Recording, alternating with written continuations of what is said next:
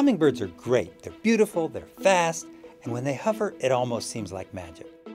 But how do they do when the wind gets gusty? That's what Australian and American scientists wanted to find out when they put 4 ruby-throated hummingbirds in a wind tunnel. And the answer is they do just great. The birds did just fine in a steady wind, no surprise there.